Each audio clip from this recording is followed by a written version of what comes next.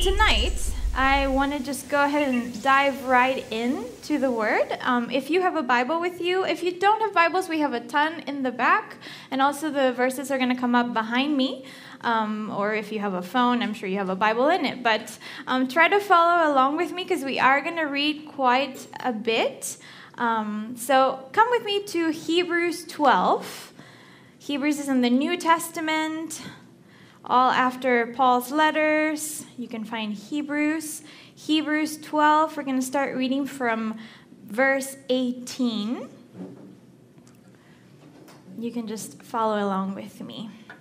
It says, "For you have not come, as did the Israelites in the wilderness, to a mountain that can be touched and to a blazing fire, and to gloom and darkness and a raging windstorm, and to the blast of a trumpet and a sound of words such that those who heard it begged that nothing more be said to them, for they could not bear the command, if even a wild animal touches the mountain, it will be stoned to death. In fact, so terrifying was the sight that Moses said, 'I am filled with fear and trembling.' But you have come to Mount Zion, and the city of the living God, the heavenly Jerusalem, and the angels in a festive gathering, and to the general assembly and the assembly of the firstborn who are registered as citizens at heaven, and to God, who is judge of all, and to the spirits of the righteous, the redeemed in heaven, who have been made perfect, bringing them to their final glory, and to Jesus, the mediator of a new covenant, united God and men, and to the sprinkled blood which speaks of mercy, a better and nobler and more gracious message than the blood of Abel, which cried out for vengeance. See to it that you do not refuse to listen to him who is speaking to you now. For if those sons of Israel did not escape when they refused to listen to him, who warned them on earth, revealing God's will, how much less will we escape if we turn our backs on him who warns from heaven? His voice shook the earth at Mount Sinai. But now he has given a promise, saying, 'Yet once more I will shake not only the earth, but also the starry heaven.' Now this expression, 'yet once more,' indicates the removal and final transformation of all those things that can be shaken, of that which has been created, so that those things which cannot be shaken may remain. Therefore, since we have received a kingdom which cannot be shaken, let us show gratitude and offer to God pleasing service and acceptable worship with reverence and awe, for our God is indeed a consuming fire." You may be thinking, what did she just read? That was a whole lot. And it was. And to be honest with you, I am aware that this is a very, very strange passage. There's a lot in here, but the Bible tells us in Romans 15:4 that everything in the Bible was written to teach us, yes? So that through endurance taught in scriptures and the encouragement they provide, we might have hope. So there's lessons in the Word of God, even in the weird passages, even in the passages that we would look at and be like, I'm going to skip over this one, and I'm going to go to Psalms. Yes, we tend to do that. No, Hebrews is weird. I'm going to read Psalms and maybe, some John or whatever. But let's not, yes? Let's together walk through this passage because I truly believe there's valuable lessons in here. And we're going to walk through it together, and we're going to see why it's talking about kingdoms and mountains and all these things. Yes, because there is something that God is trying to speak to us today. So let's quickly pray and we'll get into it, yes?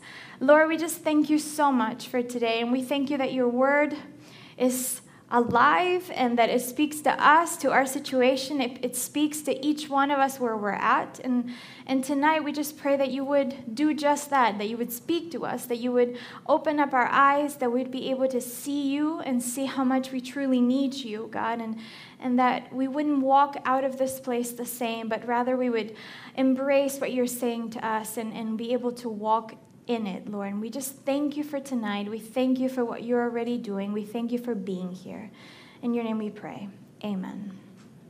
All right, so The very first section of this passage is talking about two mountains. Yes, did you notice that? It mentions two mountains. It mentions Mount Sinai and Mount Zion. If you've had any time to read the Old Testament, you may remember that Mount Sinai is the mountain where God gives his law. Yes, the mountain, in Easter when the movies, those old movies of Moses and the law, yeah, exactly. This happened here in real life, okay? Mount Sinai is specifically where God met with Moses and handed him the tablets of the law. Now, this specific section is referring to Exodus 19, and I actually want to read it to you. You don't have to go there. I'm going to throw it all the way back to Exodus, and it'll be right there in the screen.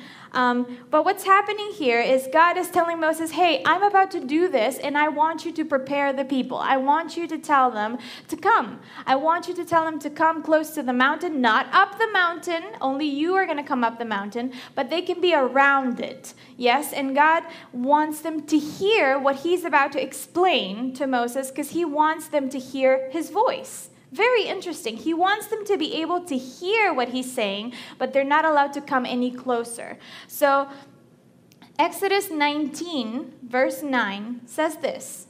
The Lord said to Moses, behold, I will come to you in a thick cloud, so that the people may hear when I speak with you, and may believe and trust in you forever. So he wants to be heard but not seen, almost, right? Obviously, that doesn't happen, because we're going to see in a minute how this whole situation looked. God was going to give them the law, but if you may remember, anybody who saw God, what happened? They died, yes? It was in the Old Testament, if they got too close, or if they saw him, it wasn't that great. So it was that very special that Moses got to go up the mountain and be with him and talk to him and hear him basically face to face. But that wasn't the setup for everybody. There was actually a barrier around the mountain, and that's what it's saying also in Hebrews, that even if animals came up and touched it, they would die. So God was trying to protect them. Come close, hear my voice, but only so close. Now, the moment came, and everybody was gathering at the foot of the mountain, and Moses again reminded them, don't touch anything. Just stand there and listen, okay? Just stand there and listen, and God is going to talk to us. He's going to speak to us. Now, Exodus 20:18 tells us how they reacted to this, and this is what happened.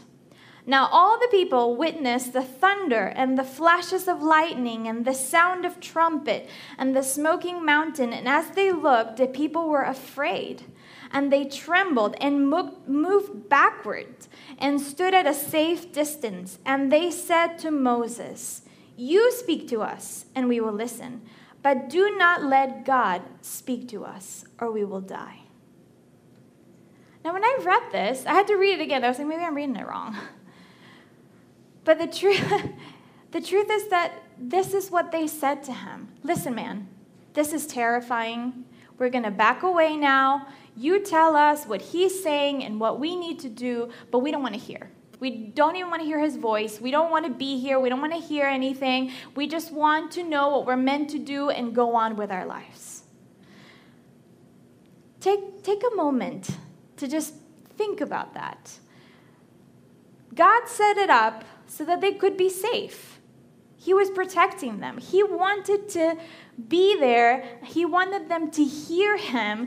He wanted them to be present when this happened. But they decided that hearing from Moses would be safer than hearing from God. They said, this is better. Just tell us what to do. And to be honest, I'm not judging. I'm not judging them at all. Just looking at this verse, I'm thinking this was probably a very frightening spectacle. There was flashes of lightning, there was thunder, there was sounds of trumpets, and there was nobody playing trumpets. There was all these things happening, and they were standing there like, what is about to happen to us?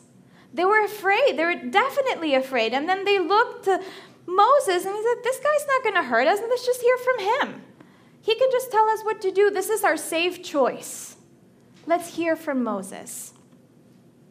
Sadly, though, God's purpose had always been for them to be his people. God never wanted just to give them rules. And he never just wanted to tell them how to behave. He never just wanted to be like, this is all the things you must do to please me. No, that wasn't his heart. His heart was for them to be his people, his children. He wanted to be known by them. He wanted to be known by them, but they thought he is too scary, too intimidating. We are not doing this. We are choosing Moses instead. Now, if we go back to our verse in Hebrews, it compares this mountain that we just looked at to Mount Zion. Mount Zion is usually, when it talks about Mount Zion in the Bible in the New Testament, it's talking about us, the church. It's talking about the church or the New Jerusalem, when Jesus comes and all that. But I want you to read it with me really quickly. We'll just read that passage. But you have come to Mount Zion and to the city of the living God, the heavenly Jerusalem, and to the angels in a festive gathering, and to the general assembly and assembly of the firstborn who are registered as citizens in heaven, and to God who is the judge of all, and to the spirits of the righteous who are redeemed in heaven, who have been made perfect, bringing them their final glory, and to Jesus, the mediator of a new covenant, uniting God and men, and to the sprinkled blood which speaks of mercy, a better and nobler and more gracious message than the blood of Abel, which cried out for vengeance. I love that it starts, but you. Because it's saying, yes, this is the way it used to be, but this isn't the way that it is for us. For you, it's different. You have come, and you have come to an open way. You can come in. You can come into this mountain. You can come up this mountain. There is no barriers holding you back. Nobody's telling you how far you need to step away from God. He is calling you into his presence. He's calling you in. Jesus already made a way. He mediated between us and the Father. There is no need for a Moses. There's no need for anybody telling us what he's saying or what he wants to do or how we must do this. He's already speaking to you. You are welcome. You are welcome in his presence. Because of the cross and because of what Christ did, his blood covers our sins. His blood covers our imperfections. He calls us to come close because he's speaking. And he wants us to hear. He wants us to make sure that we hear what he's trying to say, which is exactly what verse 25 says back in Hebrews. Sorry, Marius. You're doing a great job. Verse 25 says, see to it that you do not refuse to listen to him who is speaking to you now. That phrase stuck out to me. See to it that you do not refuse to him that is speaking to you now. Because if the people of Israel could not escape when they refused him, how are we going to escape if we refuse him? It keeps on saying. Verse 26 says, his voice shook the earth then. And now he has given a promise, yet once more he will shake not only the earth, but also the heavens.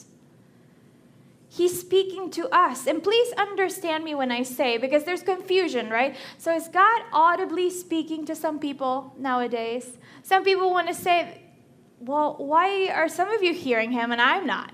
Why don't I get a burning bush or a speaking donkey or something? How is this fair? How did they get that and we don't, And I don't even know, guys. But the truth is, we would love that. We would love the signs and the wonders and the big things and the speaking donkeys and all these crazy things, but he's speaking to you now. He's always speaking to you. Not even just here. He's speaking to you every single time you come into his presence. He's speaking to you every time you open his word. He has left absolutely everything you need to know when you hold that book in your hands. Everything. There's no secrets. There's nothing he's hiding. His heart, his character, his mind, the way he sees things, the way he loves you, the way he is, who he is. Everything is depicted in there. There's no secrets. There's nothing that he is holding back. He is speaking to you all the time. And yet sometimes we refuse it. Sometimes we don't even open it. We forget to come into his presence. But the truth of the matter is that the more that we dig in, the more that we come into his presence, the more that we will know him. And that is all he's ever wanted. His desire has always been relationship with you. It was relationship with the children of Israel, and it's relationship with you that he wants. He doesn't want you to have a big old head full of knowledge so that you can dissect him and have all these debates. Debates are wonderful. I love to debate. But, he is not just interested in you know him, like knowing about him. He wants you to know him. There's a difference. There's a massive difference.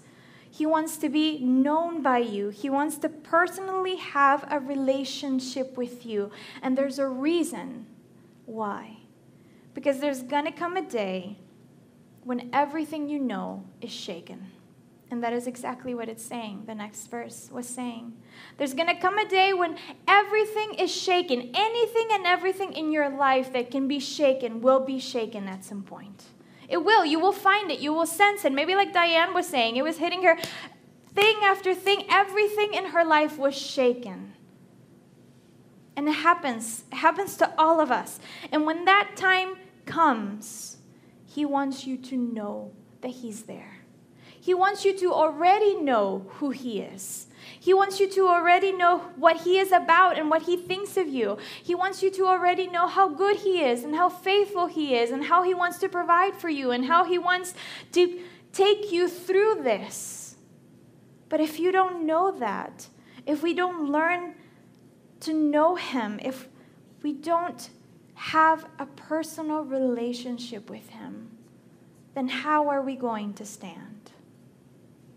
Verse 27 of Hebrews says just that. It says, this means that all of creation will be shaken and removed, so that only unshakable things will remain. Since we are receiving a kingdom that is unshakable, let us be thankful and please God by worshiping him with holy fear and awe.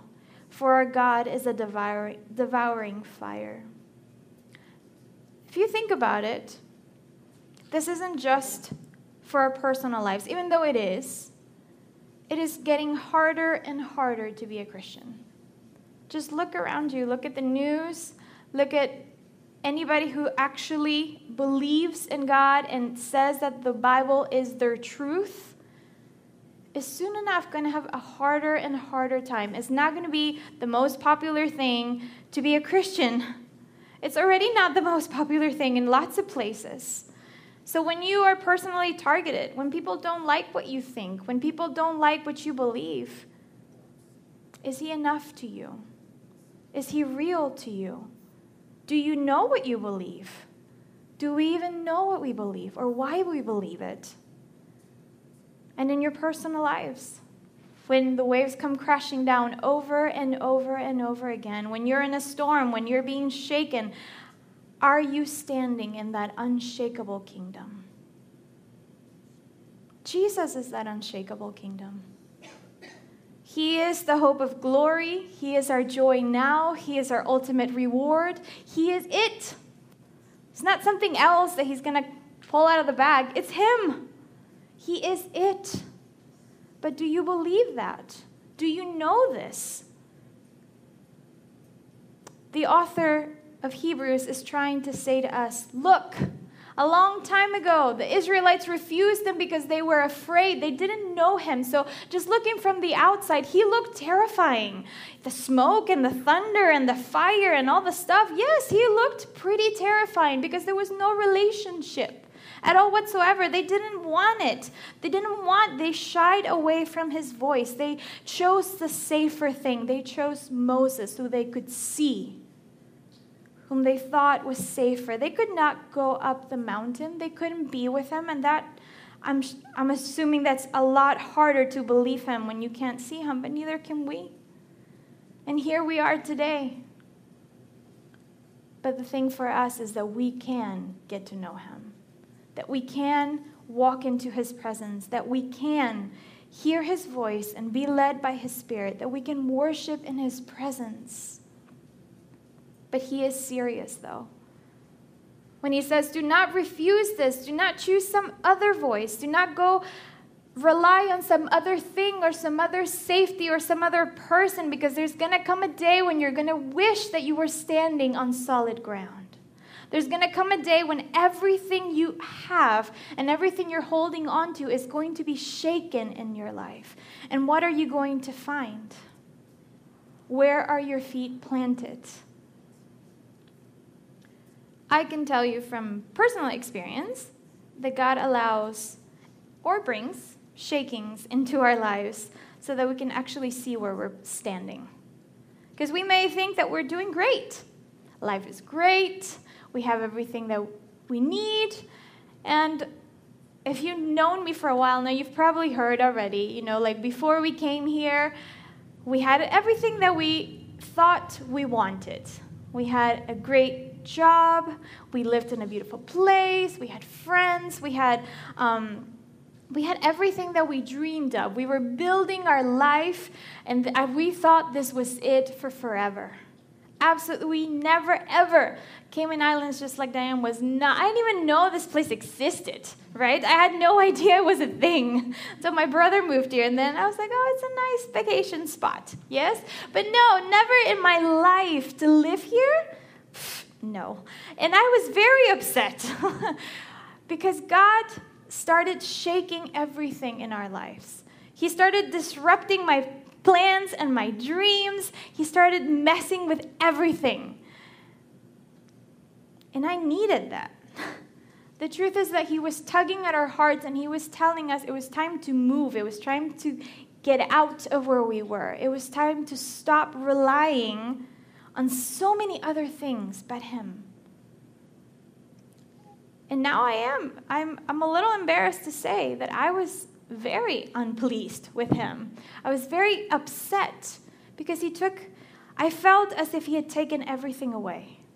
He shook so hard that my plans were gone, my friends were gone, our jobs were gone, our reputation was gone, everything was gone.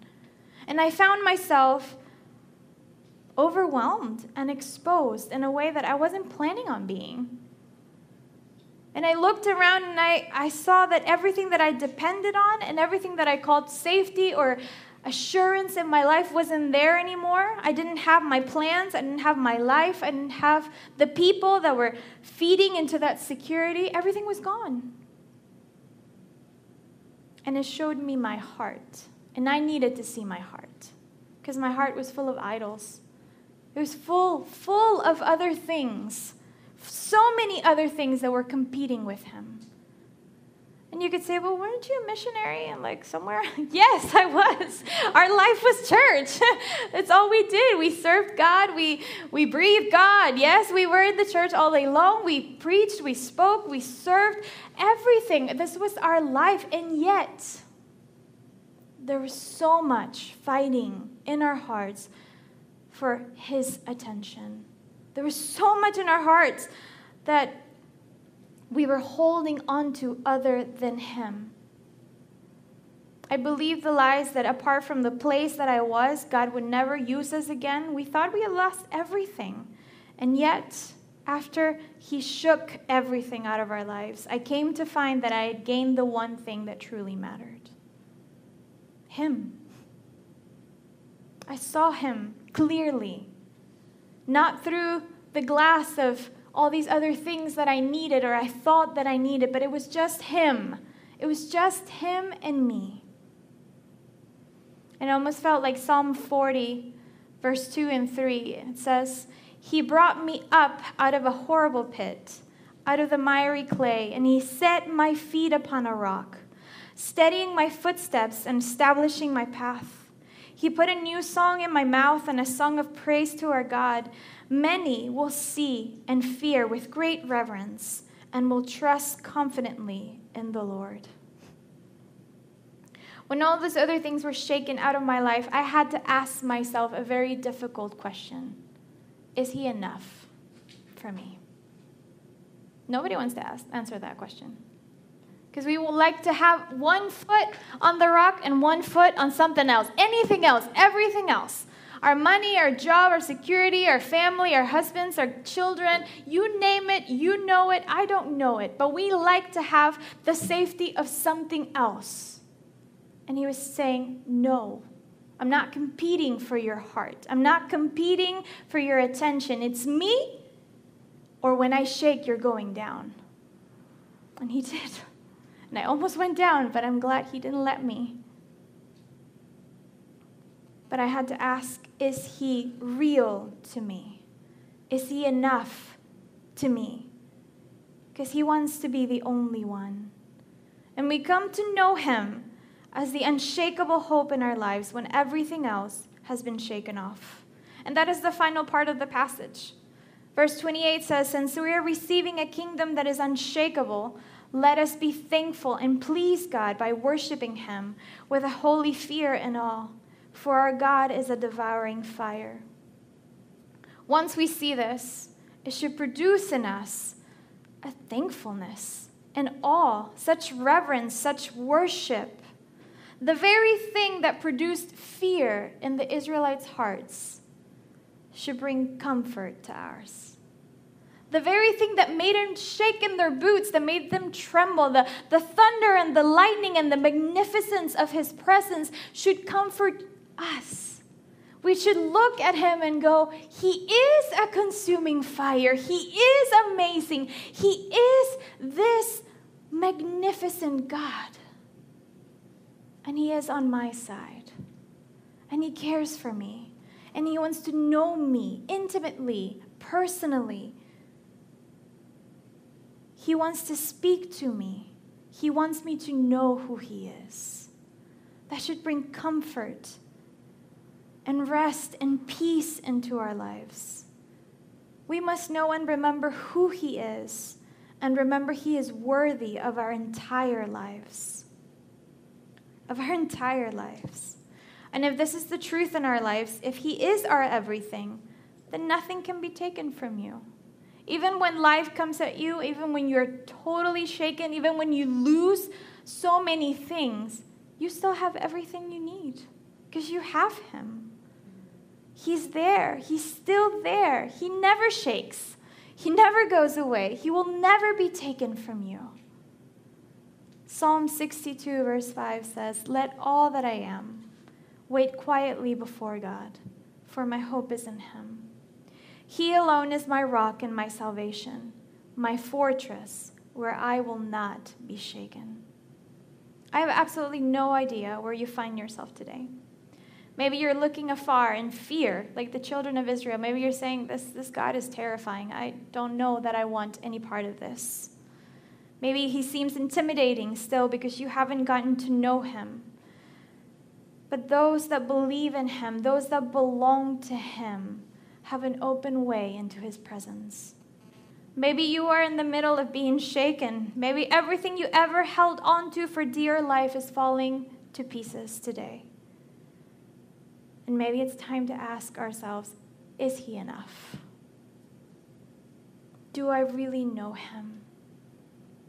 We all need the same thing, no matter where we find ourselves. We need Jesus. We need him to steady our feet on the rock. We need him to draw us to himself. We need him to reveal himself to us. We need to open his word, and we need to dig in, and we need to ask him, please speak to me. I'm listening. I want to hear you, Lord. I want to know you. And that is my prayer for us tonight, that we would come to know him. Not just know about him, not just do the nice things that surround him, but that we would know him, who he is personally to you, for you, so that no matter what comes in your life and in my life, we won't be shaken. Let's pray. God, we just thank you. We thank you, God, that you are indeed a magnificent God, that you are indeed a consuming fire, that you are indeed great, God, that you are that you do make the earth shake and tremble with just the sound of your voice. But we are thankful that we have an open way to you, that we can enter into your presence freely, that if we are in Christ, if we belong to you, then you have us, and you're fighting for us. And this would not be a cause for fear that you are so great and that you are a consuming fire, but that it would be comforting to us to know that you are on our side and that you love us, God. God, I pray for each one of us here that we would come to know you. You, not just things about you and not just things that surround you, but that you would become the only one in our lives. That you would become the ground that we're standing on, that you would become our unshakable ground and our unshakable kingdom, our hope, our eternal hope. That no matter what comes our way or what life throws at us, we're still standing at the end of the day because we're standing on you.